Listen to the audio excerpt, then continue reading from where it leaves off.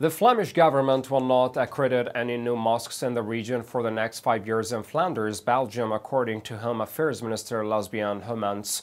Homans' photo had commissioned a study from University of Leuven, which she now says justifies a probation period of 5 years for any new house of prayer seeking accreditation as a mosque or other official church. Accredited churches or charges of any of the main religions receive government subsidy, but the conditions currently applied for accreditation to be granted are, Homans says, outdated. The new regime would apply tighter control on matters such as the gifts received from overseas, which would be banned. Some conditions appear specifically or specially targeted at mosques, such as an investigation of the influence of the Turkish government on the activities of the Belgian mosque.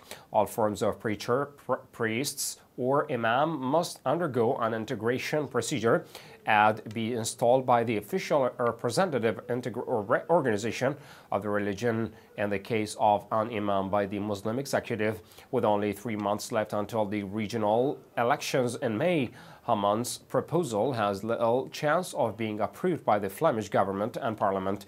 However, her party and VA is sure to form part of the new government post-election, when the proposal can be expected to resurface.